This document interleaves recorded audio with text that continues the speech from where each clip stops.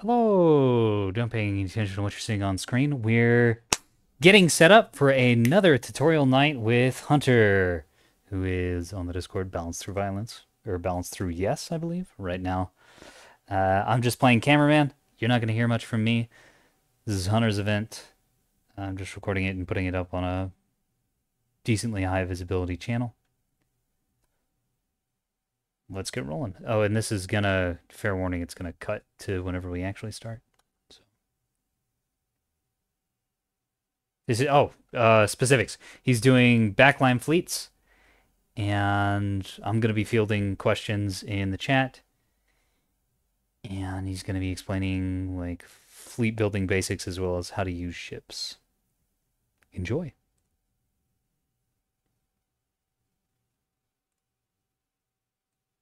Just let me know when you're ready, Dark. We'll probably just start this pretty soon here. Ready now. Okay.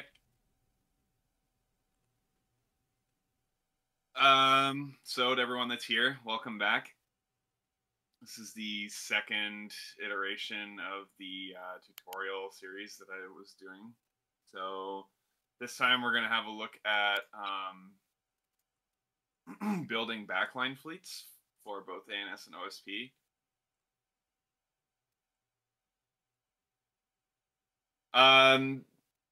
Disclaimer, this tutorial is going to be done on the test branch currently, and the reason for why I'm doing this is because the game is going to be changing one way or the other, and the next iteration of the game will be more similar to, well, have more similarities to the test branch than it will to the main branch right now.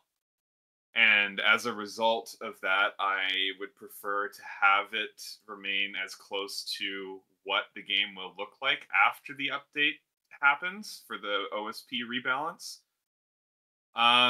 Not that it matters particularly for what we're going to be doing today, because a lot of the changes that happened in Test Branch don't really impact Backline that much. So, with that out of the way, we'll get started here with ANS. And since I'm doing this tutorial on both energy weapons and missiles for Backline, I'm going to start with energy weapons. Now, ANS energy weapons are the railgun and the beam weapon. And, of course, the beam cannon is not a long-range weapon and therefore not a backline weapon. So we will be using the railgun here as our testbed.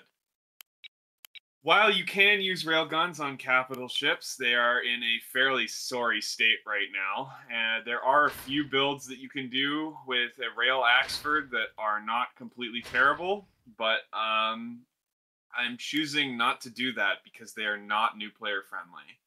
And they while they're not completely terrible, they still are quite... They're not great, I'll put it that way. And they do require a bit of skill to operate correctly. And also, they're very limited in their builds. So we're going to be looking at the Rail DD because it is the best example of, well, pretty much the only example of a decent backline energy weapon for the ANS side right now. Question. Yes. What about beam destroyer goalies? Beam destroyer goalies, I guess you're right. In some ways, those are considered backline. I personally consider those to be more along the lines of doing what a cap fleet would be doing, or a dad fleet, where they're defending rear points. Backline does do this, so that is true in a sense, but we're looking more specifically at a support offensive role than we are going to be looking at beam DDs. I also covered the way that backline beam DDs would work in the previous video.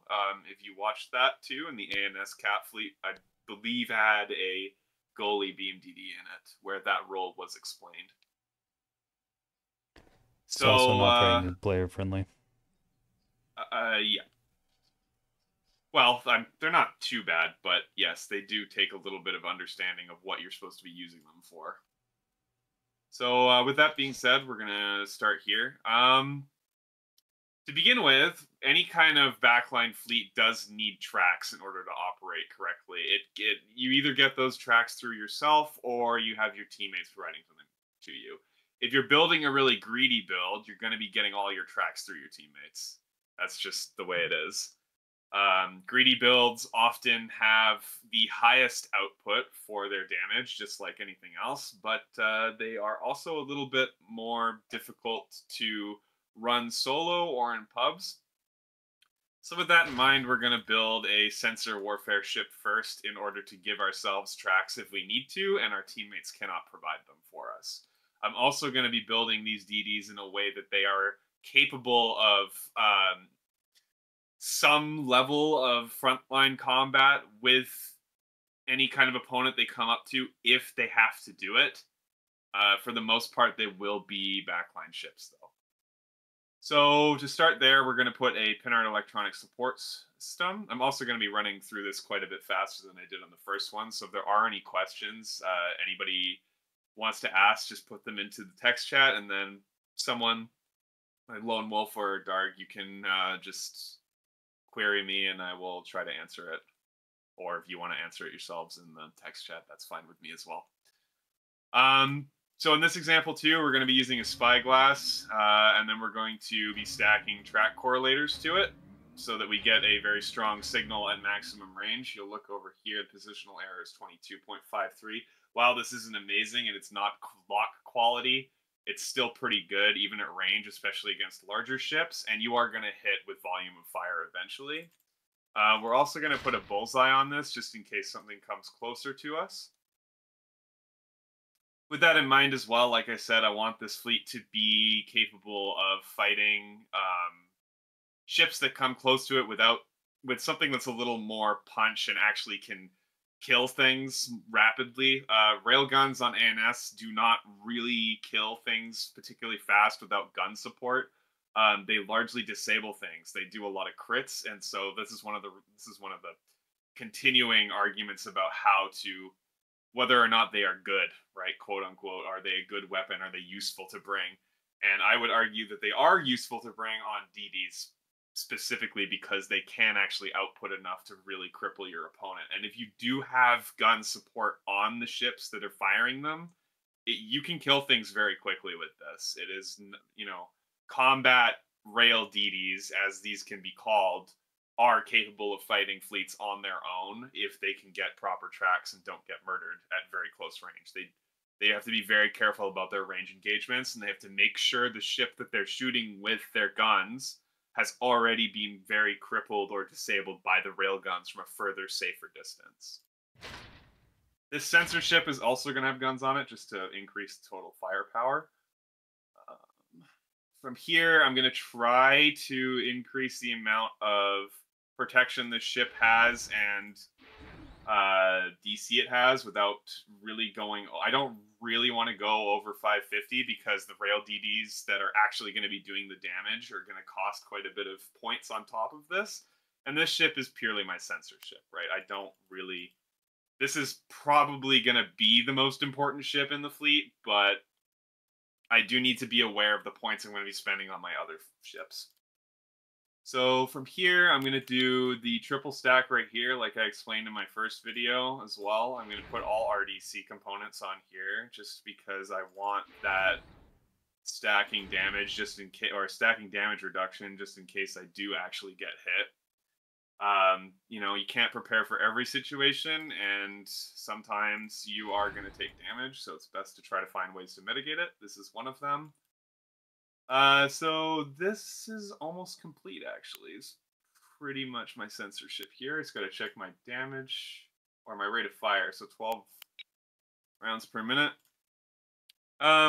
Since 250 comes in 50 or 1 point per 50 units, I don't really want to do, this is up to you how you want to decide whether you want to bring 150 rounds or you want to bring 100 rounds. In this example, I will be using 100, and I will bring all 3 shell types. This is just personal preference. I think having all shell types is useful. even though you are a backline fleet, you know, you're mostly going to be using the rails when I do add those in. So here's our sensor DD. I'm just going to duplicate it for now, and then I'm going to remove the pinard and put a railgun on it. Now, railgun DDs get really good when you start maxing out E-regs. This is what really kind of defines this backline fleet. You'll notice here when you put all E-regs, you get 10 rounds per minute, or 10.5 rounds per minute. This is a very high output for a railgun. Comparable with something like an Axford, just as an example, I'll just demonstrate the difference between capital railguns and DD railguns. So I put all my E-regs here.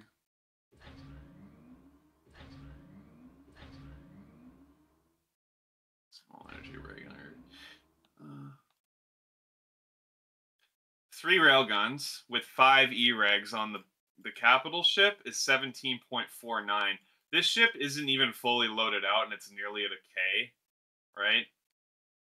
So this is comparable cost. Like, this thing's 600 points with just under half, and this is all going to get changed as well. Like, this, well, not all of it, but some of it's going to change here. This is not, you know, on a per point basis, this is far more efficient in terms of output.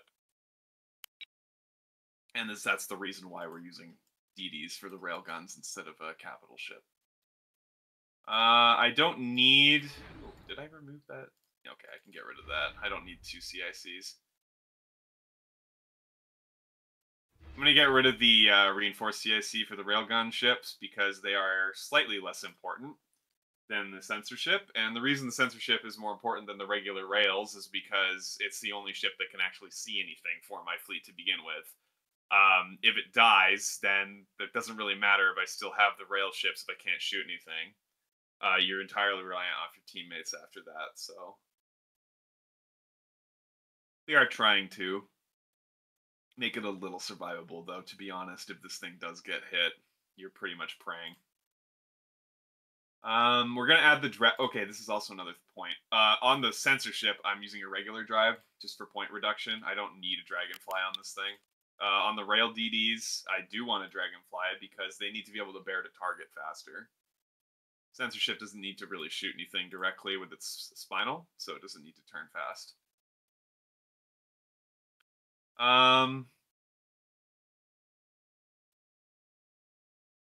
Yeah, and this is pretty much what a rail DD looks like. Or combat rail DD, since I'm using 250s on it as well. You can look at my damage output or my rate of fire output. I'm going to choose to do just over 20 minutes of continuous rail fire. That should be enough for one game. I have very rarely run out of ammo playing rail DDs like this, though it does happen from time to time. So you can choose to bring 250 if you want, or possibly even 300 if you would really like to do that. Personally, I think 225 is fine. So yeah, now this rail DD is 550 points. So we're just going to copy this 3-4 times and see where we're at. So now we have 5 DDs in our backline energy fleet, which brings us to 42 rounds per minute of rail fire. And that is not an insignificant amount. That will cripple a cello in approximately 90 seconds of continuous fire, and that is a very reasonable thing for you to be able to do.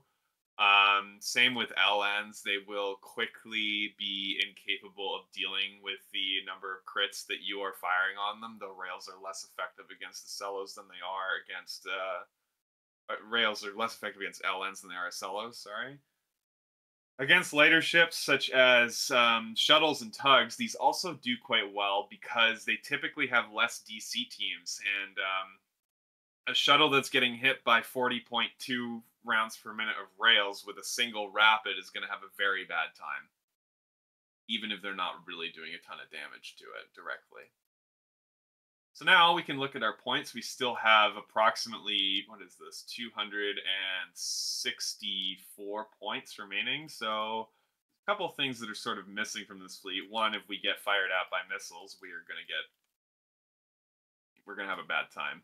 So I'm going to find a way to increase my protection from missile strikes. I'm going to do 2 stone walls on each of those DDs. And then I'm going to put 2 defenders on my remaining 2 DDs. Now the output of the stone walls is 512 rounds per minute, and it's 75 points per, or 1 point per 75 units. I'm going to do some quick maths here. 675, so just over 1 minute of continuous fire time for the flak. And then for the defenders, I'm going to do 6,000 rounds of 20 mil. This might seem like not that much, but I typically run my PD pretty short like this. This is just over 1.5 minutes continuous fire time for the defenders, and same with the flak. If you like having more PD ammunition, then you can certainly do that yourself. It is not, it's not a bad thing to try to bring more PD, but you do have to sacrifice something about this build in order to do that. This is already very tight. I mean, I'm exactly 3K now, and I just whipped this up. So from here, I'm going to build the formation. Since one thing about backline rail fleets is putting them in formations just gives you ease of control. You don't need to be trying to manually move each individual rail DD. So you might find this easier, or maybe you want to control them all individually. I don't know.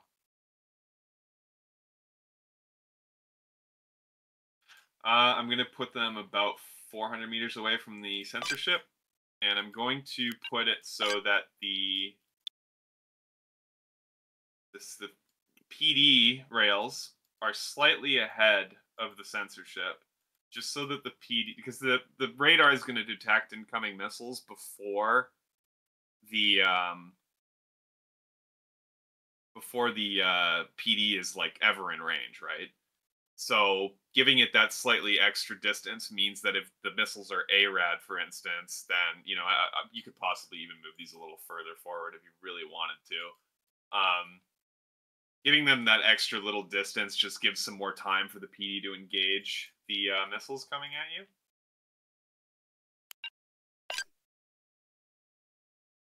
Can't remember. Did I do 400? I did 400. You did 500. Yeah, 500 with the displacement. There we go.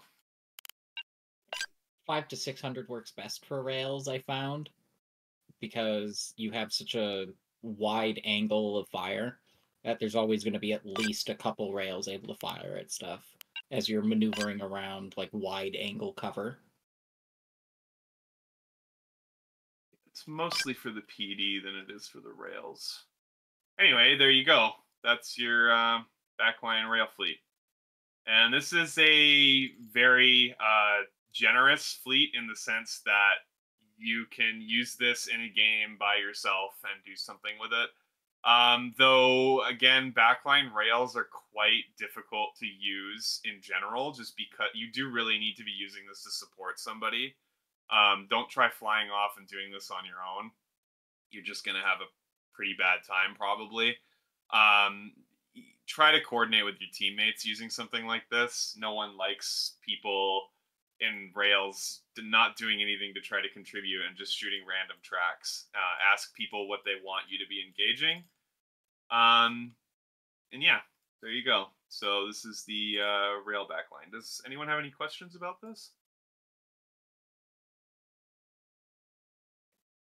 Yes, Crashed asks, what's the advantage of using a sensor destroyer over a couple of scout sprinters or rains? Good question. In this particular instance, the reason I chose a sensor destroyer was because it's just a single group. I'm trying to make this as friendly to newer players as I possibly can. I already made this fleet, so I don't really need to care about saving it. It's very easy to kite, and you have high track qualities. If you don't mind. Having the sensor DD as well also gives you the quad track correlator on the spyglass for range, so you can engage a little better doing that. Don't mind my names for my fleets. This is an example of what you were talking about. This is another rail DD fleet that I've made. And this has 2 stealth corvettes that are used for locking. It requires a little bit more micro in order to control, but you do have... Oh, I thought I had prowlers on these. Guess not. You can use these a little bit better to get tracks quietly and, like, you know, on your own. You can get your tracks yourself, like, way far out from the rails, right? So that lets you be a lot safer with the rails in that sense. But, you know, if even at 11.5 kilometers with that quad TC spyglass, you're pretty much untouchable to most things that OSP has in terms of guns. Even 450s are going to really struggle to touch you that far out. The only thing you got to be worrying about is mass drivers, because they're your OSP opposite in some ways, at least thematically. But yeah, it's totally valid to use corvettes like this, and in some ways it is better than doing the TC DD version of this. But again, I just did that with that particular build because it's a lot easier to manage than this particular build. You do need to be very aware of where your corvettes are. They don't have any PD. They're very sensitive. I hope that answers your question.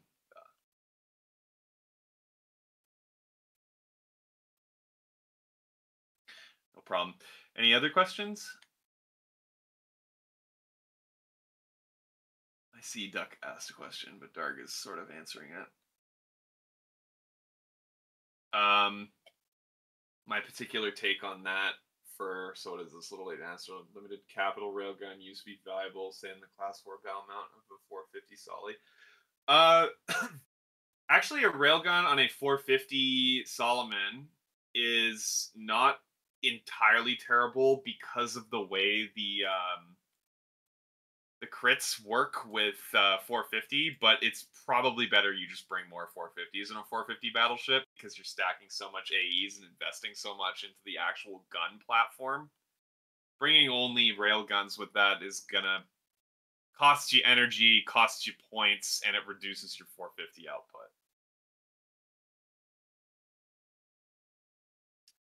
Yeah, so again, for the bow on Acellos, like, yeah, it helps in that example, you're right, but with like I was saying, with the 450 battleship, you're putting so much points into the actual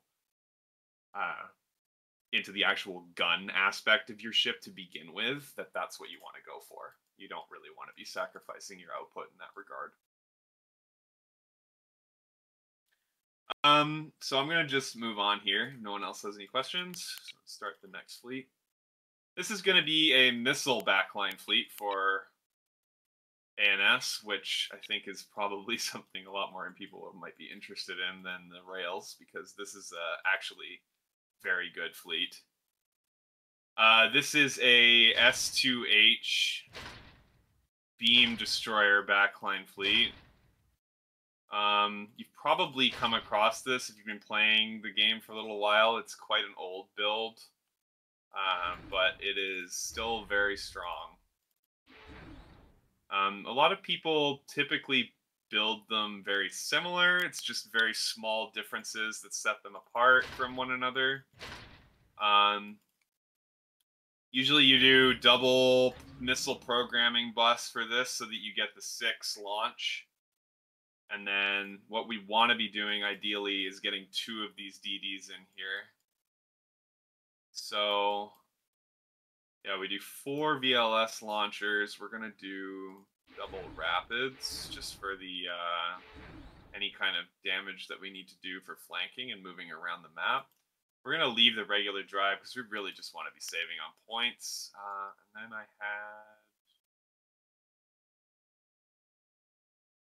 had reinforced magazine here. That was probably too much, to be honest, but I'm just doing that for now. 530 points for the hull, all this other stuff. And now, you know, the thing about missile fleets is most of your points are in the missiles. It's just the way it is. So we're going to go to the missile designer here. We're going to select the Cyclone because that's what we want to be building here. We're going to do HEI. And then we want to make this missile as cheap as humanly possible. That is the main goal of this. We want to be using a warhead that is decently sized, but capable of, well, decently sized and capable of destroying things while staying as cheap as we possibly can get it. So there's a bit of an art to this. I already know exactly how I'm going to be building this particular missile. So, you know, I have foresight, or what's not foresight, hindsight in regards to this, but people took a lot of time to actually find out how to build these missiles. It's not something that happens overnight. Missile design is probably one of the most complicated things in Nebulous. And as far as things that are fully gamed out in the game, it's not done yet. Like, there's so many possible ways of building missiles that you might find a missile design that is good in a particular application and how it's used. And that, you know, that there's an art to that. It takes quite a bit of time and research and intellect to build a good missile. So I'm going to choose a 5.3 warhead because this is basically the minimum size that you really want for an S2H. And the reason for that is if you look down here in the damage, look at armor, 54 centimeters, component damage at 960 hit points. If you don't know, missiles with HEI, unlike HE for cannon rounds, which is a sphere cast for damage, HEI is rays. So the rays will trace out on the impact, and the number of rays is determined by your component damage total divided by 50 is equal to each ray is 50 damage, is the total number of rays. And then I believe the remainder is a single ray that does that remainder damage, right? I can't remember. Yes. Yeah, Yeah. correct. That's okay. So right. So it even says here damage per fragment. It's 50. So there you'll get 950 divided by 50 full damage fragments, and then one 10 damage fragment. Yes, exactly. So from here, what do I want to do? I want crews. This is another important thing here. Backline fleets for missiles. You're doing crews. Direct guidance is for frontline missile fleets, largely. Though you can also use them in DAD fleets as well, and other like CAP or support fleets. Since I'm trying to make this really cheap, I'm going to be using the active radar seekers, the base active radar seekers. I'm going to see if I can get away with a steerable. And I'm going to use Wake as a backup. Now, the reason I'm using the Wake as a backup, and I'm also not going to make this a validator, and I'll explain why in just a second here. The reason I'm using the Wake as backup and not doing a validator is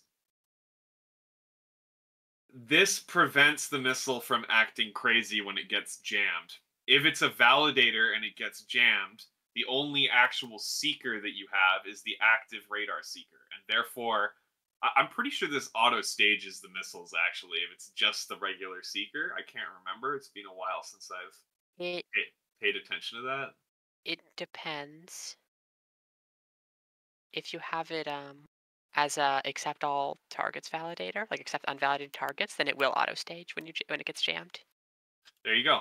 So someone else. But otherwise, it won't see them. So it shouldn't stage. Right. Keyword shouldn't. So the reason why we're using a targeting missile here, or targeting Wake Seeker instead of Validator, is because that is essentially built in instead of being a Validator. The Wake can't be jammed. Wake is an unjammable Seeker type, and the reason for that is because it's generally pretty bad otherwise. This is just being used so that if it does get jammed, it doesn't just stage immediately and fly off. And also because with the radar seeker as the primary, say you fire a volley off into space somewhere and the radar seeker doesn't catch anything. You fired it too late, or you kind of messed up the angle you were launching it at. Who knows? There could be any million number of reasons why the radar seeker doesn't actually see anything.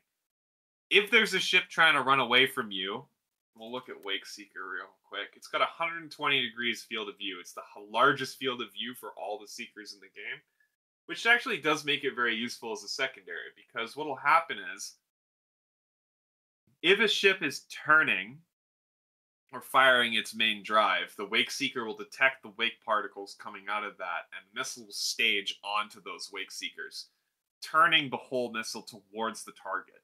At which point, your primary seeker, the active steerable, might be able to lock onto it, assuming they don't drop, chaff or something else like that, or find another way to try to prevent your missile from targeting them. And this is the whole thing with the primary versus secondary seekers. The secondary seekers will only take over if the primary seeker cannot get a solid target lock.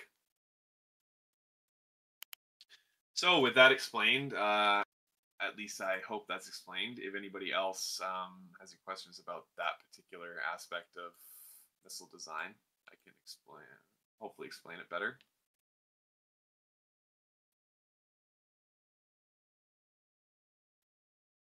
Yes, no, duck, typing. Just wait for your question if you have one. Yeah. I know that felt like a good explanation, but secondaries are really fucking weird. They are. They can be really strange. I have always struggled to explain them properly. Yeah, the basic premise of the secondary is if the primary can't do anything, the secondary takes over. So I do actually have a question. So for the missile in hand, right? So can I squeeze a point out of just making it a direct guided command control module, and then just have like 12 points instead of 13 points, and then just sneak in 4 or 10 more missiles, and then try to go for volume of fire and have more missiles? Ideally, just slightly peak or angle the VLS so that it launches and doesn't hit an asteroid. So, yes, in theory, if you wanted to make these direct guidance is 0 points and cruise is 2. So it is attacks. Cruise is attacks. Mm-hmm. Again, this, like I said earlier, this is a tutorial on backline fleets, and you cannot really use direct guidance as a backline missile platform because of the way it works. Cruise allows you to actually launch at far distances, right? Part of the reason I made the cruise speed 275 meters per second at approximately 20 kilometers range. This lets you shoot across the entire map for most maps. Large maps, it will, it's different, but we're just not going to touch that conversation just yet. Don't play Canyon. In theory, you could bring this to a direct and then, angle your ship in such a way that you're peaking, like say, for instance, there's a rock like this. You could, in theory, direct fire straight, and the missiles would launch over the rock, and you're still in cover. Yes, that is a tactic you're doing. You do need to be careful about that, though, because of the way that the missile. I don't know exactly how the game decides this, but I know that when you are firing missiles and you have more than one VLS launcher, it's gonna launch the missiles from multiple launchers. Though sometimes it doesn't, but it's just not something you can actually control. You can't choose which launch of the missiles are coming out of. All right, thank you. I appreciate it. Yeah, no problem. Yeah, I can give the missile a name. Would gearing missile backline fleets to fight other missile backline fleets be viable, or should you just stick to targets you can actually see? This is... So all missile backline fleets are geared to fight other missile backline fleets. That is one of the really interesting dynamics between these kinds of fleets, actually. There's a lot of metagaming involved in, and this is a lot of like skill-based stuff that you just have to pick up. It's not something that can really be taught, so to speak. Like, someone can teach you the quote typical places that someone is going to be, unquote, with another missile fleet on any particular map, but you're going to have to largely learn that on your own based off of the players that you play against, and you will pick up certain behaviors that other people repeat, or you'll play against someone multiple times and you'll be like, okay, I know this person likes to do this thing, and this is where they hide when they play missile fleet. Again, like, there's a lot of metagaming involved in that. So yeah, it again, like, all missile fleets are, at least backline missile fleets, are geared to fight other missile backline fleets. It's one of the few examples of a very binary but direct counter to one another. You know, whoever finds whoever first dies, essentially. You know, like, none of these ships have any PD on them, really. I mean, I have 2 defenders on this one, but it's not a lot. That's not going to stop anything serious. Trust me, when someone finds a 1.5k missile destroyer, they're going to throw everything they have at it.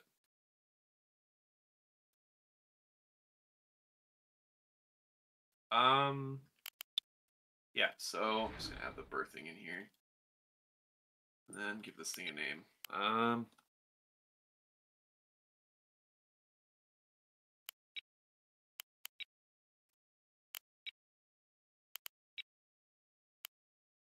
So then we're just going to fill up the... I really hope I did this right. Fill up the launchers. Ooh, 1570. What did I do wrong? Oh, I know what I did wrong. So this is this is the engine configuring, and this is a part of the whole. You'll notice, like, right here, right? It goes from 13 to 12. Right here. 707. With S2Hs, you largely want to be having high speed. Having high velocity on S2Hs is what keeps them alive from flak. There's this top speed acceleration. I explained this a little while ago to people, but during your acceleration phase of the sprint stage, the missile is effectively immune to flak because it has a changing acceleration, and the flak's PD controller is incapable of determining where the missile will be next because of that changing acceleration. So your missiles are effectively immune to flak for 0.7 seconds. And 0.7 seconds, I mean, there's the math. I'm not going to try to do the math behind this in my head, but basically the distance that you're staging at 2 kilometers, by the time you're actually at a constant speed, you're like 500 meters away from the target, and your maximum speed is 707 meters per second. And that's essentially less than a second of time for the flak to actually lead properly on the missile. So you're going to hit. Like, this is the advantage of hybrids for ANS. It's very difficult for OSP to deal with this, and that is a part of some of the changes that are coming to the test branch. I.e. the Grazer is trying to be fixed in some ways to do this. Though, one thing about S2Hs, if you're trying to fight these as OSP, AMMs are really good against them. And so is Grape right now, actually, in a weird way, because they only have 25 body integrity. Grape does exactly 25 damage. If you can hit these things with Grape from range, they just die in one shot. And AMMs are also very effective against them in general because they have short staging distances, unlike S3H. So, you know, AMMs are a lot better against these things than they are against S3H. So, yeah, this brings us down to 1490, which is exactly what I wanted. I have 10 points left over to do something with, and I don't really know what to do that with, so I'm just going to put another birthing, because whatever. And then, or sorry, adding auxiliary steering. Just, you know, if you get hit and you get completely clapped, but your auxiliary steering is still there to move the ship around, you can still help your team out by trying to cap points, and that's always useful. So this ship is exactly 1.5 1,000 points, you'll notice that, like I was mentioning earlier, most of the point value is in the missiles. 64% of the total cost of the ship is in the missiles alone. I'm going to duplicate this, and now we have a 3K fleet where nearly 2,000 points worth of missiles is stuffed into 2 beam destroyers. The reason the beams are on there is so that once you run out of missiles, you are at least somewhat useful for defending points. Like was mentioned earlier, beam DDs for backline defense. That's what these are doubling as once they don't have any missiles left. They're useless otherwise, so you might as well try to do something, right? So there's your backline ANS missile fleet. Are there any questions on this?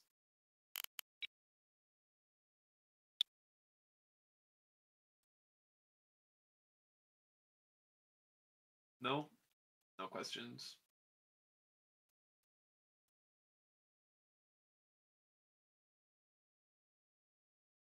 Okay, so yeah, sorry I missed that part with the internals. I should have gone over that, but yeah, so you get 12 missile volley out of this, which is pretty strong. That'll go through. Ooh, what the hell? My power is really bad. Oh, that's just the beam. Yeah, I did something wrong here. I don't think you can actually use this. I suppose you could turn your radar off and then use the beam while spotting with the other DD. So keep that in mind. My other fleet actually works properly. I don't know. Oh, right. I remember what I did. It's not another aux. It's a micro reactor. My bad. So yeah, don't forget the micro reactor. That's what those 10 extra points are for.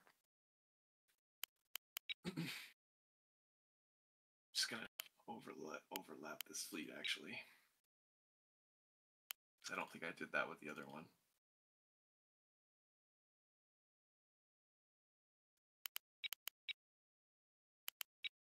Okay, so on to You do have a question on oh, sorry. what would be best for ANS missile boats, like pros and cons on Rains, Yeah, Vox, or I'm going keys over for that. missile boats. Pros and cons. Okay, so Rains has the best. Let's quickly go through it. Oops.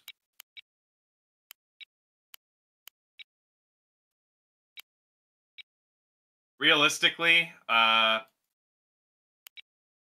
you can do missile fleets on every single one of the hulls that I've just done. So it's all the hulls except for the BB that are good. I mean, the BB you can do a missile fleet if you really want to do an extremely cursed build, but sprinters are really good missile ships. Their advantages are speed and stealth, so they're very quiet. They're hard to detect, hard to track, hard to do anything about when they decide they want you to die from range with missiles, though they are largely used for direct fire. They don't need to rely off of crews because they can move around the map so quietly and very quickly. The Reigns this has the single best point per tube value for all of ANS, so you can get the most missiles per points on a single frigate. That is the advantage of the Reigns. It's best left as a true backline cruise missile. It's not the same as the Sprinter in that way. You can't really fly around the map very quickly. DDs are similar to Reigns, but they work better for S2H hybrids for some, well, not really some strange reason, but it has to do with the balance of points because hybrids cost more points. Reigns are better with S3H and S2. DDs are better with torpedoes because they can be used as frontline for that, and then also with S2H because of the point cost. So you can build an S2H frigate if you want, but the tube efficiency is actually better for it on the DD just because of the points. The Vauxhalls are better as frontline direct fire missile carriers, but they can also function as backline cruisers. Though they struggle with mount efficiency and also with programming channels. Well, Actually, okay, that's really weird because programming channels are really good on CLs in some ways and then bad in other ways. You kind of need to commit to S3H or S2H or S2s. Torpedo voxel, like if you choose torpedo voxels, it's a front line. Mixing all the stuff together doesn't really work that well because of the way that the channel efficiency works for the missiles. Like it's quite complicated. Missile design for CL, I think, is probably one of the more nuanced ones. And then Axfords, probably. I think Axfords actually have the best tube efficiency for VLS3 out of all the ANS ships. But they also are a capital ship. If you're building, like, just like the CL, you know, it's a single missile boat, right? And also the problem with the Axford is, unlike, say, for instance, the CL, where you have multiple tubes, like launchers like this, they're all going to be launching at the same time. So you get a lot of volume density out of a CL. On an Axford, there's very little volume density. Volume density is a really big thing with missiles. You can often have a volley on an Axford, for instance, that is larger than that on a CL, but it doesn't get through the PD because the volume density is lower. It doesn't have as many mounts to be able to actually fire the missiles. You'll see S2 CHs, S3H CHs, like all sorts of CHs. Typically, they'll bring a beam, and they're often frontline, right? So, missile fleets for ANS are quite. There's a lot of variability in them, and there's some that are just blatantly better than others. Like Backline Reigns are definitely the best missile fleets in the game, and sub Corvettes are among the best missile fleets in the game. And in my personal opinion, the missile voxel is always the best, but depends who you ask. Okay, King Gizzard asked a question. Yeah. High speed or maneuverability and rely on corkscrew and weave to get through PD for hybrids. Sorry, where is this? Did I'm reading question? I don't know what she said. Yeah, that. What should I prioritize for hybrid missiles? I see high speed. For S2H is always speed. Always speed. It needs that speed to get through the PD. For S3Hs, you have a little bit more wiggle room with that. Haha, so to speak. And the reason for that is because they have higher body integrity. They can take a little bit more punishment. You can get S3Hs down to 500 meters per second, and as long as they have weave, they will get through significant point defense. Corkscrew, in my opinion, is not necessarily worth the price. A lot of other people will disagree with that in their own way. They'll say it's better for some things. I think weave is pretty much the only kind of point or pennade that you really need in terms of terminals. Cork is better in some ways, but weave is good enough, and you don't need to let perfect be the enemy of good enough.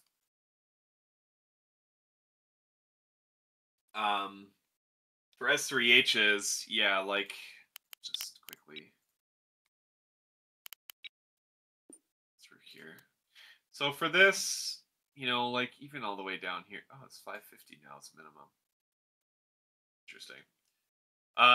I would not recommend a kilometer a second for S3Hs. Another thing you should also pay attention to is minimum angle versus free approach. This is something on direct missiles. Free approach causes the missile to go in a perfectly straight line when it stages.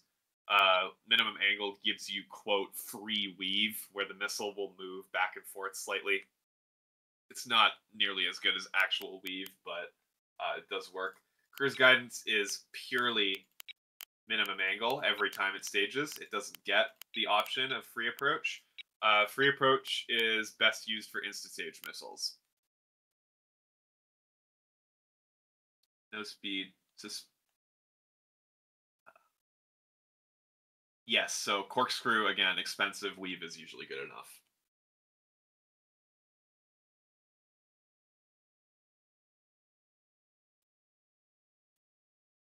How do you counter large swarms?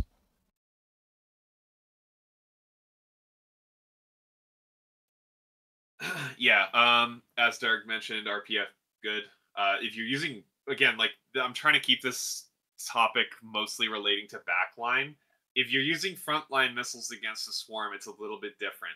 Backline missiles against swarms, like you need to be finding ways to get the volley on them in a way they can't defend against, which can be quite difficult. Typically what you want to be doing is helping someone else that's trying to directly engage the swarm, because swarms will often have jamming, right? But they can't jam your missiles and your opponent at the same time unless they're very quick. And if you're smart about the pathing of your missiles, they won't have any time to do it at all, especially with hybrids. So for these, like, for those H3s, right, you have the primary, your secondary seeker. Do you put any support module in or have any, yeah, for those, like the boosted self-screening jammers or things like that? Yeah, okay, I will, I'm just going to demonstrate. This is one of my most favorite missiles that I use. It's an instant-stage HEC-P. I use decoys on this. This is... decoys are probably the best pen aid right now, to be honest. Hardened skin has really fallen from grace. Hopefully that will be changed within the next iteration of the game. Radar absorbent coating is unfortunately also a little bit in the bin right now because it was extremely broken at one point and had to be nerfed. Double radar absorbent coating was so good that you literally couldn't see the missile until visual range. So it got a mega nerf and now it doesn't really do very much. Self-screening jammers, very good against active missile, or like if your opponents, against OSP especially, right? Because they rely off of AMMs to actually be able to cut down missiles. Self-screening jammer is very good for that because it forces them to use command, and command AMMs are very expensive. It is an expensive module in itself, it's 5 points, but if you mix these in with your salvos, like even just one of them, if one of them is a self-screening jammer with your salvo, it can completely negate any non-command AMM that's fired at your volley. So they are very useful. Boosted self-screening jammer is very similar, more expensive, but this prevents the PD from targeting from range. So something like Auroras, for instance, on an Acello or Sarissa, they'll jam the target out, and then the radar on that ship can no longer assign targets to the PD. So self-screening jammer, boosted self-screening jammer, decoys are the three really good pen aids right now. Radar absorbent coating is essentially useless. Hardened skin is not good. And a fast startup module has some use cases. And it is very strong in those some use cases, but is otherwise not particularly useful. But I'm not going to go into what those use cases are. I will let you figure that out on your own. I hope that answers your question. Yeah, but for like the boosted self-screening, it's a cone coming out of the front, right? So you want it to hit last. Will you change your engine speed on staging so it's slower so it hits last? Because I've had some where that will hit first, and then the PD will get the rest of the missiles behind it. Because it was staged first. You don't need to do that. In your missile planner, since ANS has missile planner, make sure that this is the last missile you select. And then it will be the last missile to launch. But when so sometimes it's launching earlier. Yeah, well, they will launch as a group, right? And it just gets mixed in the middle, or it's coming out of a top tube or a bottom tube, and it's just some things are getting in before it, like just how the angling is working. What ship are you using to launch? The Reigns. Okay. And like, you're using multiple.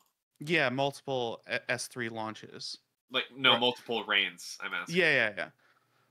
But it will sometimes, like, the supports. It happens really bad if I use a CL, one of the CLs.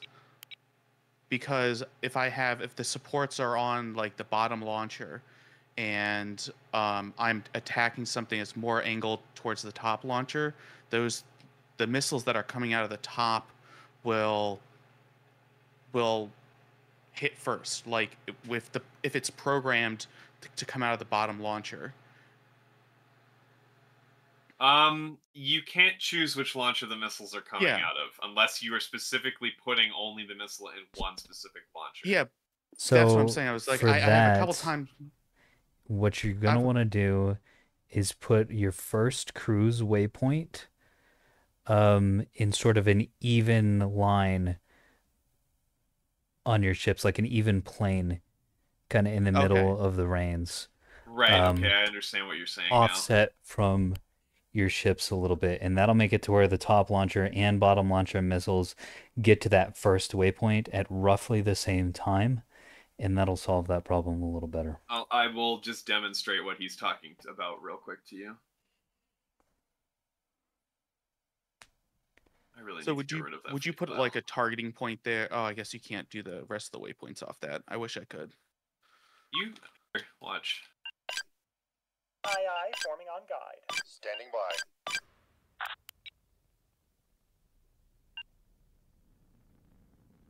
So I choose middle point. Well, I'm gonna do it behind me just so that they don't get killed immediately. But right here, it's on the same plane as all the other ships, right? Yeah.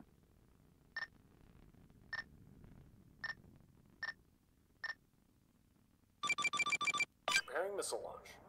So these Ready, missiles should all activate their engines at near the same time from one another.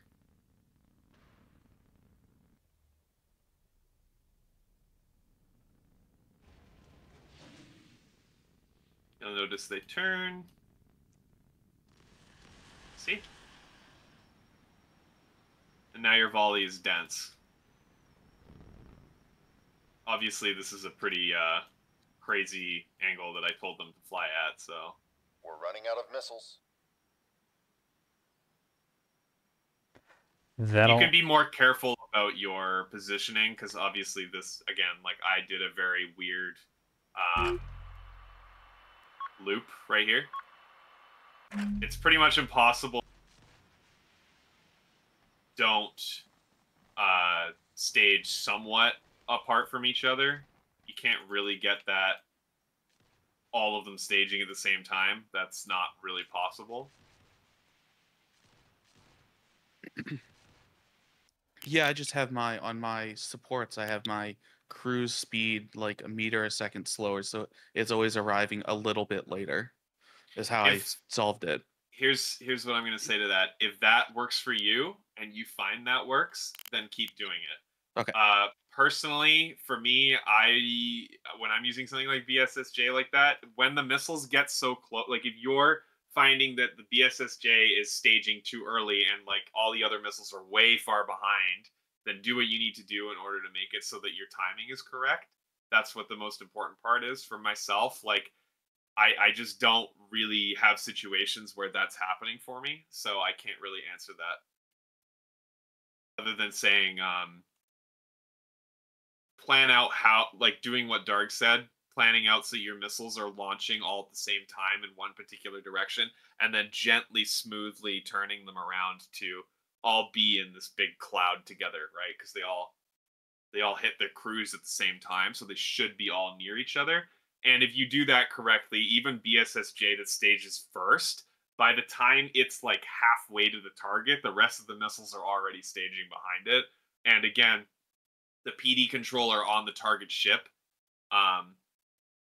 the only thing BSSJ does is reduce the range that it's, targeting at. So once it actually gets a lock, the PD's firing one way or the other.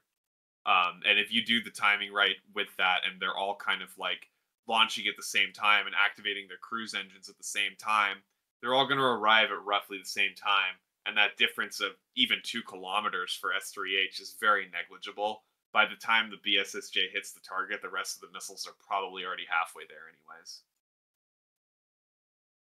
We spent quite a bit of time on missiles, so I'm going to move on now to OSP Backline. Can I interject on this? You may.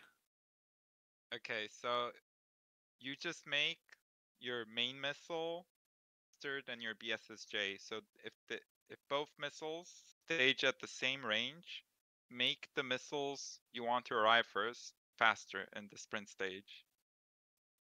You don't need to fiddle with the cruise. You just need to make it so that once they stage, the BSSJ is slower than your like striker or whatever you want to call it. Yes, that is also a way to do that. I don't know why I didn't think of that. Thank you, Seeger. So OSP backline, we're gonna start with energy again, same as we did before. Obviously this is just gonna be mass drivers, because this is the premier energy long range weapon for OSP, the opposite being the plasma cannon. So personally, there's a lot of different ways that people will discuss for mass drivers. Some people prefer high alpha for the 4 mass drivers.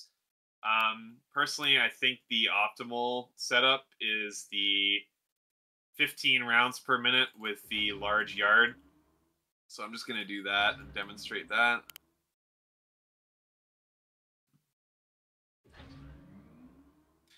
And for this, I'm going to do the same control stack that I did before for this. So I'm just going to do RMAG, RDC, RCIC at the front, just in case the ship does get hit by something. And the reason for that is just to... it gives you a little bit more protection with 3R components on the nose.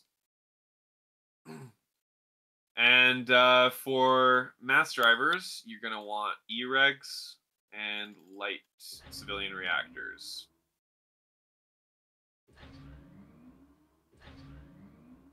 So triple E-reg, I believe, brings me to 15. Yep, and then I can just do all civilian reactors for the remainder.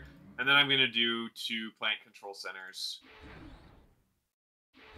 And the 2 plant control centers bring my power up with the boosted.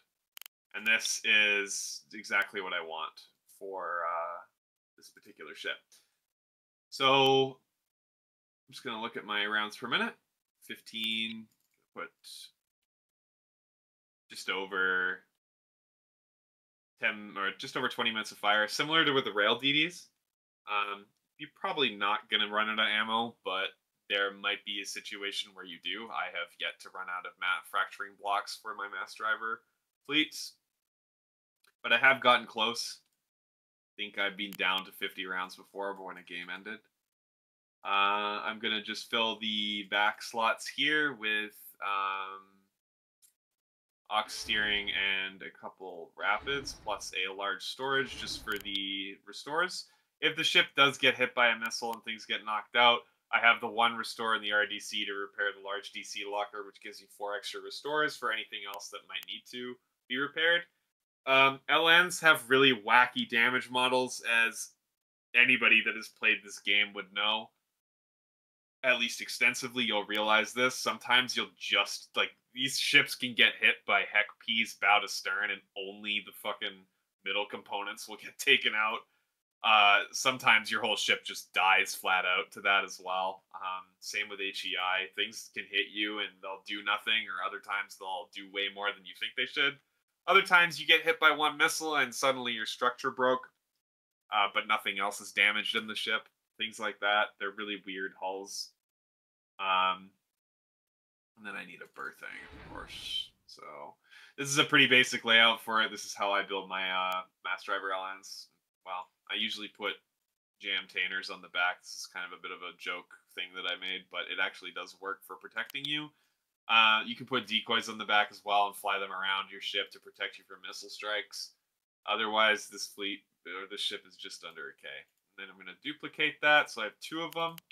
And from here, and remember, this is on test branch as well, so this is going to be, this is the new monitor for the test branch, so it's a little bit different than the current monitor in the game.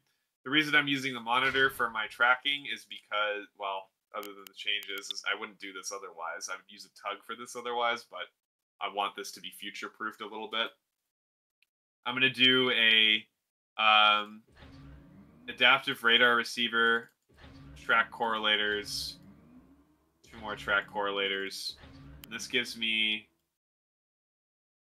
oh, wait a minute. Sorry. 1 more adaptive. 3 track correlators and 2 adaptives for 56 decibels and 15 meters positional error. This is a pretty good bloodhound. This lets you track things pretty far out. And with decent accuracy, the ship is also far enough away to not be spotted by any ANS radars unless it's Pinard. obviously you want to be careful of that too. Like, this thing is genuine missile bait, effectively.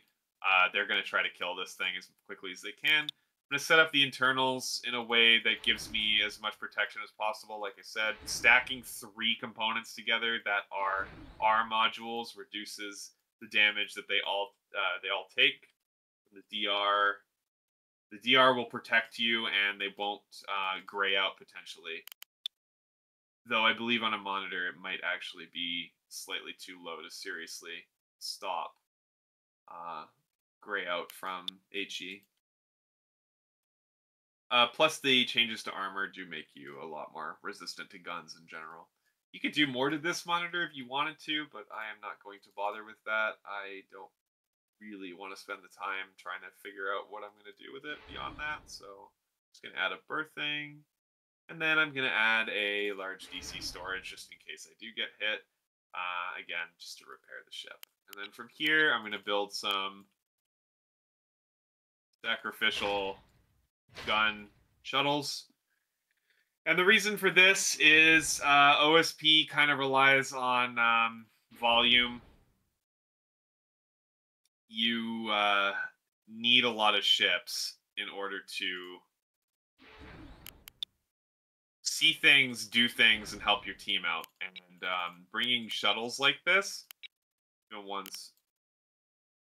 bringing shuttles like this will help you get tracks. I'm going to put a pinpoint on them. They're pretty hard to spot at range, but they'll give you tracks for your mass drivers at the back. And they can also do other jobs too for your fleet. It's better to, similar to what I was saying with the DD as well, I'm building a fleet that isn't pure greed. You could, in theory, just bring 3 of these mass driver ships if you wanted, but then you're entirely reliant on your teammates. So that's the same theme that I'm going with here. Then I'm just going to copy this 3 times and see what points I have left over, and then make these all reinforced. Suppose I could also reinforce the CIC for this. And then do an R drive, R drive, R drive. Oh, I forgot about this.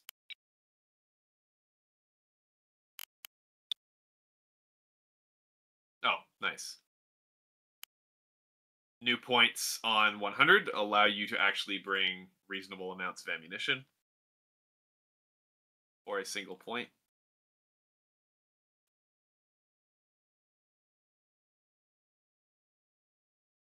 I do have 3 points left over, so I'm just gonna...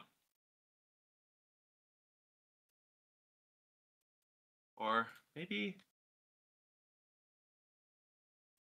What I could do is reduce the ammunition load. Possibly. That might be a bad idea, though. I'm just gonna do this instead, because I can't be bothered to spend time trying to add a VLS-1 for chaff on the monitor. Though I would recommend, if you decide to build a fleet like this on your own, try to find a way to get a VLS-1 with chaff onto this monitor, simply to help you not die immediately to active radar missiles. And, you know, if they have ARAD ACT, which is a very common seeker combination, you just turn off the R400 and dump some chaff, and then the monitor will be safe. So that's the Backline OSP fleet. The way you play this, of course, is the 3. You know, this is a lot more micro-intensive than the DD fleet. It's more similar to what I showed before as well, with the double Corvettes for offset scouting for locks behind the lines for range on the rail DDs. This plays more similar to that. These 3 Corvette or 3 shuttles, they're going to be played separately and around the map to try to get locks far and also give you a little bit of sensor coverage with the Bridge Masters. The R400 monitor is also going to be played independently from the 2 mass drivers, which are also independently played from one another. So you're having to micro 6 ships here instead of a single formation. It is quite a bit more control required in order to play a mass driver fleet, but quite frankly, once you understand how to do heading for mass drivers, it's not that complicated. You just turn bow, aim gun, and start doing a ton of damage to people and make people sad. So yeah, Anyone else have any questions?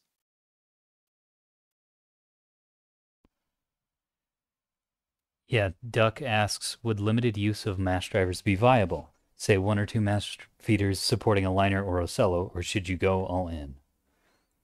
1 or 2 are viable, I think. I've been playing around with the idea of a single, especially because of the changes to the monitor right now. I haven't experimented enough with it, but I actually think that a single like 500-point mass driver monitor within a OSP like dead or support fleet might be kind of useful because you can get 6 rounds per minute out of that, and it's not as optimal as doing an LN with mass drivers because like this is going to have 3 times the output for 2/3 the cost of this equivalent amount for monitors. But yeah, you can definitely do some support mass driver, like even doing a single mass driver LN in the back. Like I think one of my LN fleets is like that. This is a really good combination of ships. Using 1 plasma with spin liner on the back, 250s on the back, 250s on one of the liners, and then the backline liner with all mass drivers. I really like this fleet. It's very fun.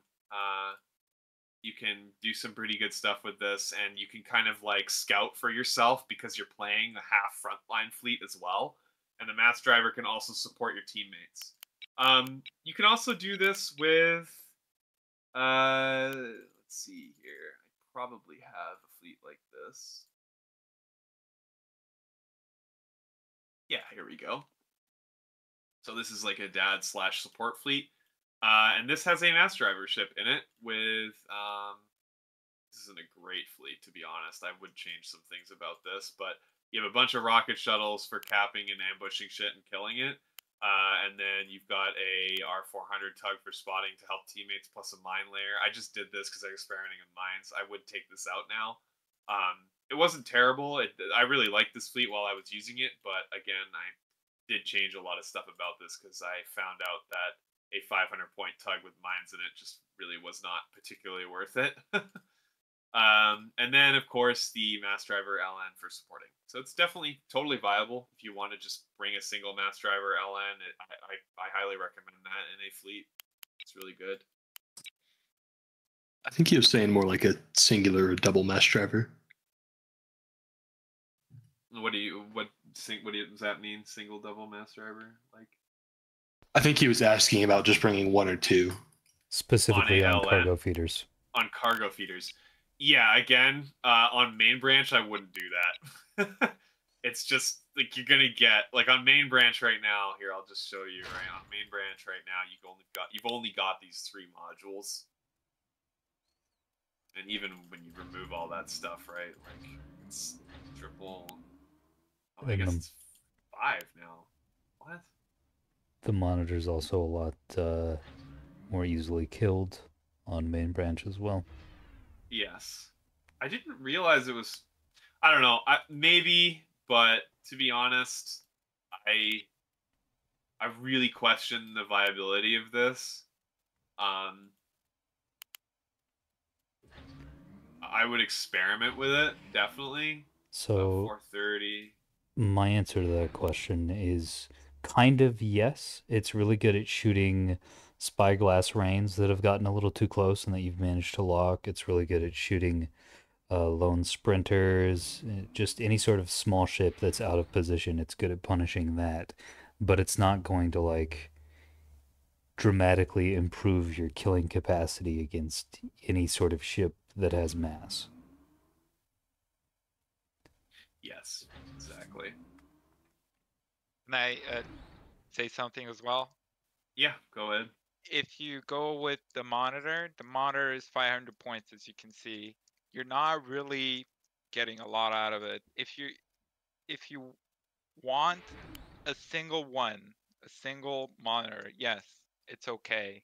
But if you want to bring 2, then don't bring an LN. Yeah, bring an LN 100% because the LN is just going to have way better output for the price point. Yeah, it's like I don't know, 3-to-1 or some shit.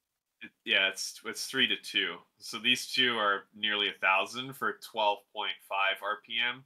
The mass driver LN, as we demonstrated earlier, was 15.4 for the same price point. So you're getting more output from that. Though it is a lot closer than I thought it was. I will say that. At least now it is, because that is 6.29. So that is just under 13 versus 15 for the The LN. main branch ones are 11.25. Yeah, it's worse on main branch right now. The reason I'm doing it on this is just for because the game's Yeah. going to be more similar. Anyway, so that's energy weapons backline for OSP. Any more questions on that? Or Is Yeah, it Hunter, I worth? got one. Oh, go ahead. Duck asks in the text chat, is it worth bringing Rail Acellos to fight Balon, Solomons, and Axfords? that really depends who you're asking. Yeah, I'm kind of answering that in an even way in text chat. Yeah, I would say no, because rail cellos are quite an investment, and they don't really add too much to your team. Though that being said, I have seen railguns on 450 cellos work in interesting ways that you would not think should work. Acellos should be used as support ships, but with railguns, it's kind of like you're going a little too hard into the support. And yeah, personally, I would just say no. There's better options for trying to kill battleships and Axfords than using rail cellos for that. And you're also kind of making quite a very specific engagement profile just to bring rail Acellos. And yeah, like they're not going to do too much against anything else, and their output is also not amazing. What were you gonna ask, Spicy? What are some theoretically possible OSP builds that you don't really see at all? What do you mean with regards to backline? Just in general. I'm not going to touch that because it's not the subject of this fleet tutorial. Fair, yeah. I'll ask later. Yep. So if there is no other questions, I will now demonstrate a OSP missile backline fleet. For this, I'm going to be using the monitor. And the reason for that is because the monitor is a pretty great S2 boat. I'm just going to put a bunch of MLS2 on here. And with the changes to the MLS2 in monitor, you can now do 5 MLS2s on a monitor, giving you a volley size of 40.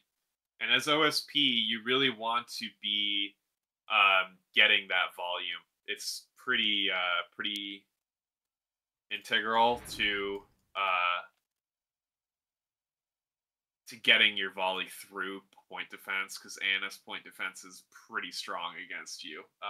Largely, people are just running flak and defenders. It's sort of an omni defense against OSP missiles right now, as most people who are experienced in this game, or even have some minimal experience in this game, will know. As a backline fleet, of course, and being monitors, these things are just going to be empty. I don't need radar. It's pointless. It's just taking points away from my missiles. I'm going to use the Tempest. I want range, and I also want some speed. So I'm going to try to find a way to keep that whilst also being able to hit from distance. So I wouldn't go lower than 250 personally. Even you could get away with 225, but you're really, really pushing it. So I'm going to do 260. Do cruise, of course.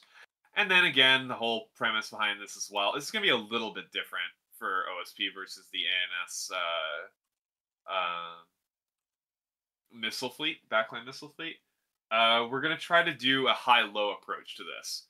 So what that means is we're going to do one really cheap shit missile and then one very expensive Gucci missile that can do a lot for us.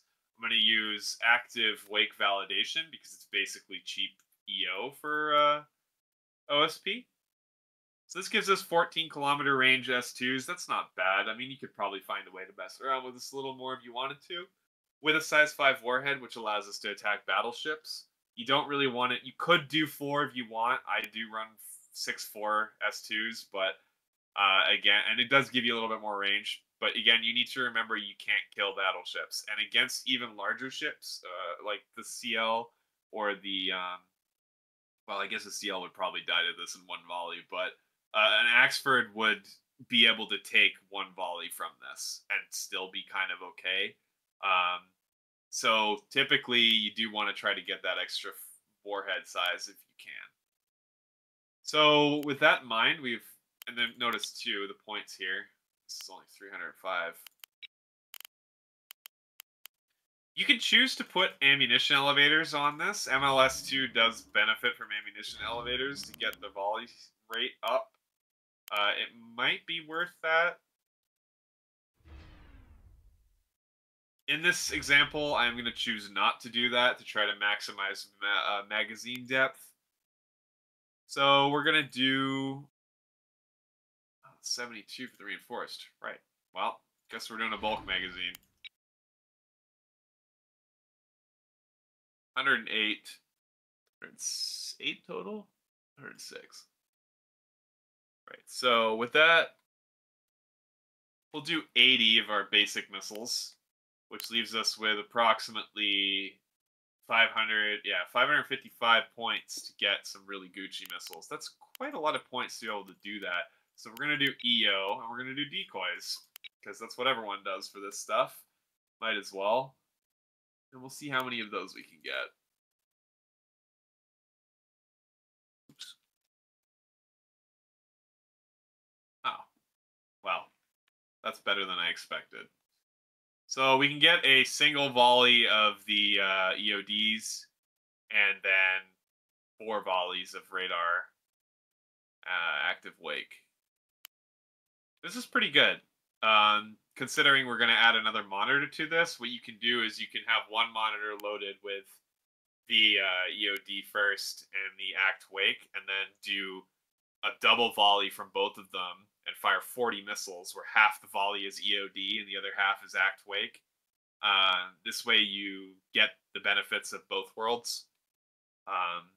And you know, 20 EOD is like, that's a lot of decoys. Most PD setups are going to struggle against that to begin with. So we're going to do that. And then, I mean, you know, like, really at this point, you could just bring more missiles if you really wanted to, but let's just put in some DC just in case. Let's see, I think no, it's too much. Do 2 rapids.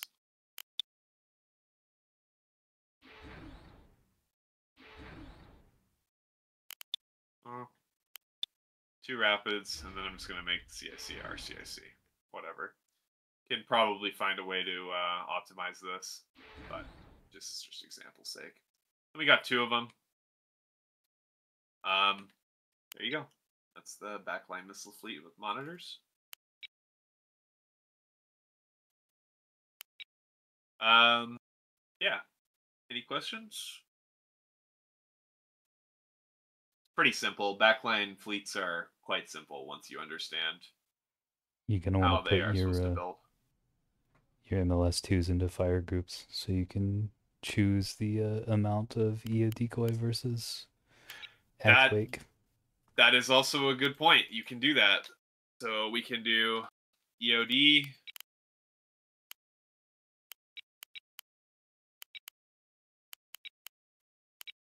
Something like that. If we really wanted to. Now we're doing volleys of 8 with EOD and then 32 with act wake. This does help your volley. Thank you for pointing that out, actually. Should have been more prepared for this. Yeah.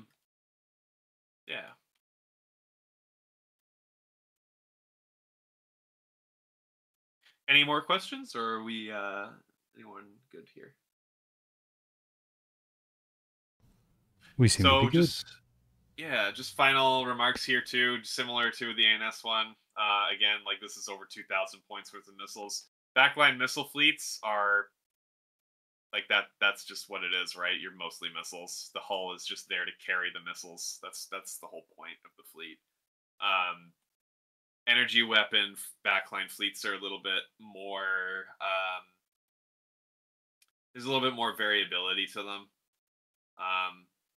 You can do a little bit more, though. I would say this fleet in particular, actually, the fact that the monitor can now launch 20 missiles in a single volley with this particular setup, I would even be tempted to bring a single one of these just to like murder individual ships that are by themselves that aren't capitals or have lower point defense or something. Like this is actually this could be useful in other ways than just doing 2 of them and spamming a bunch of missiles. I wouldn't necessarily say that for the ANS DD one, simply because of the channel size. You only get 6 channels for each DD, so it's a bit different. And yeah, those are my closing remarks. So thanks for coming and watching, and I hope that you learned something if you are new to the game. And if you are experienced, then hopefully you didn't cringe too hard. I didn't up until that ending. Hopefully everyone learned something, though I have a lot less to say on backlines than I do frontline. I have something to say about this fleet. Please It do has tell. an engine. Oh, you're right. You're very It right. has a reinforced CI. You have DC and a reinforced CIC. This is heretical. Oh, what do we like? What are we doing here, Seeger? You're right. You need Football missile. more missile. More missile. My main It's issue very right now with it simple. is the not even salvo size. Yeah. The EO is 20 when the salvo size is 16. No, the salvo size is 20. The salvo There's size 5 of this. the EO Okay. is going to be 4, and you're going to get 5 of those. Right. Yeah. Well, I meant just that there are 5 MLS2s. This is an even split for the volley size. Yep. This is the test branch again. Just as a reminder, the reason I'm doing this on the test branch is because the game is going to be more similar to the test branch when it gets updated than it is on main right now. So I'm trying to future-proof this video a little bit. Anyway, that's going to be that. Thanks for watching. Thanks for coming. Like I said before, hope you learned something. If not, well, I hope it was enjoyable sitting around and listening.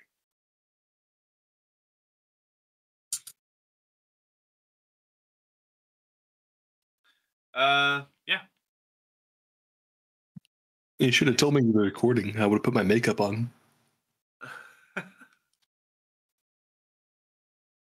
If anyone has any more questions or anything they want to ask, there are quite a few people in here that probably know things that could benefit you if you are new. Otherwise, yeah.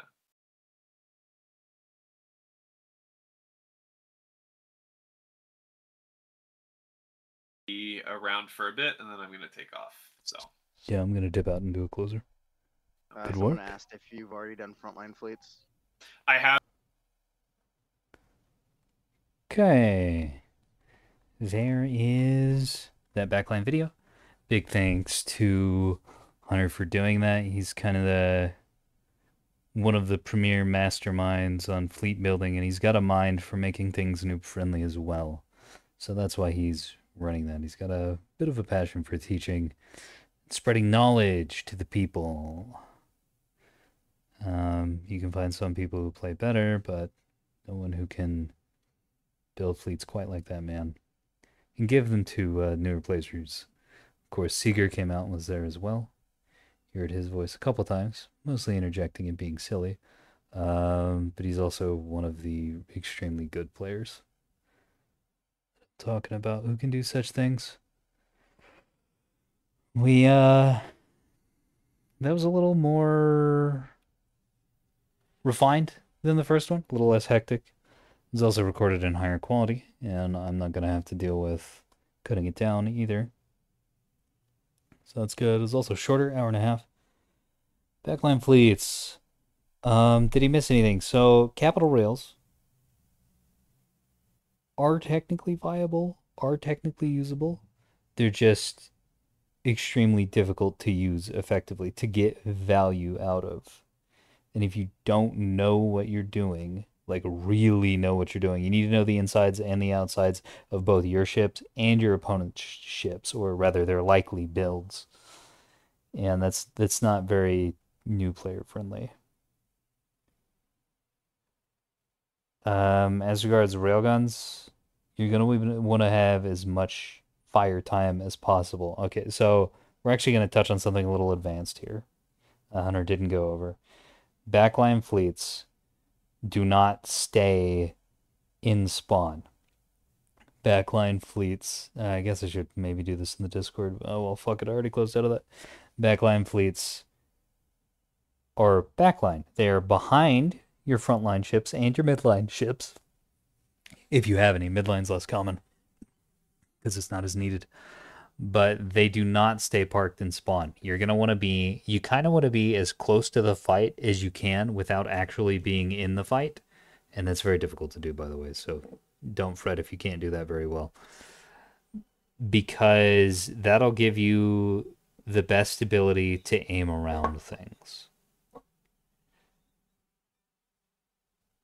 So, and that's just basic geometry.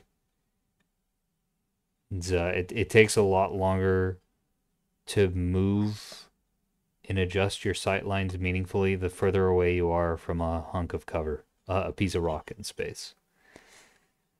So you want to be kind of close, but not like actually in the fight, and that's very difficult to do. But that's the most important takeaway from backline fleets. Obviously, rails are going to want direct sightline. Cruise missile ships, however, want to deny sightlines. So they want to be parked behind rocks. The reason missile ships want to be closer to the fight, so rails want to be close so they can get the right angle. Missile ships want to be close-ish. Remember, not actually in the fight. So that they can... It's less time in between their launching and their landing of missiles. They can more easily shoot things on different parts of the map. And if someone goes on a crazy flank with some really small ships and says, haha, I've got your backline, they're a lot closer to help. So you can call for your voxel friend or your Doug Swarm friend to save you from impending doom from the handful of rocket shuttles or the handful of torpedo sprinters that have suddenly appeared over the top of the map. It'll keep you safe. And it also makes it to where staying close-ish to the front line keeps you safe as a backline player and puts you in a good position to deal damage. Because in Nebulous, everything boils down to positioning. I hope you found that useful. This was hosted out of the main Nebulous Discord. There are a lot of people in there who provide information, who do things of this sort to help newer players, because Nebulous is a very dense and complicated game. It's hard to get a grasp on. And so we think that it's important to provide, that the community provides as much as they possibly can to the newer players. That link's going to be in the description. I'm also going to have those fleets linked in the description, so you can have access to those. I'm gonna put those on a Google Drive, just my personal Google Drive, I guess. And what else? Oh, yeah, you might have noticed me going, "Oh, that's my build" earlier. That was something I built and shared in a server that Hunter's a part of. A lot of other sort of higher end players are a part of, but it's very new friendly too. We weren't all higher players. I mean, that's where I've spent most of my time. That's basically where I learned how to play Nebulous. There's a combination of help on the main Discord, but a lot of gaming with people on this other Discord that has pings available. It's Darg's Coliseum, although it might have a weird name. We've been messing around and giving it different names just to be silly lately. And the link for that's going to be in the description as well. Feel free to come on down, ask questions. There are a lot fewer people there than on the official server. And so if you're... a lot of folks are down with the way the official server is. I know I certainly am. I really enjoy it. But for some people, it's a little too hectic and busy. If you don't want to deal with that, if you're a little... I don't want to use the word socially inept or socially awkward, but that's kind of what I'm reaching for here. The Coliseum has a lot fewer people in it. So you can get some help there.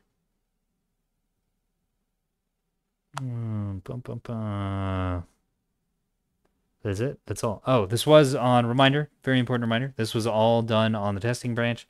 Some of this, at the time of uploading, the core principles in those on those ships on the ANS side are the same, but not on the OSP side. So there's some tweaks and some adjustments, especially for the monitor. And so some of these ideas won't apply to the current live version of the game. But I'm imagining here in about a month that all those things are going to be applicable to live. All the ideas, the exact numbers might not be the exact same, but the ideas are going to be the same. And that'll future-proof it a little bit, at least until the next big change.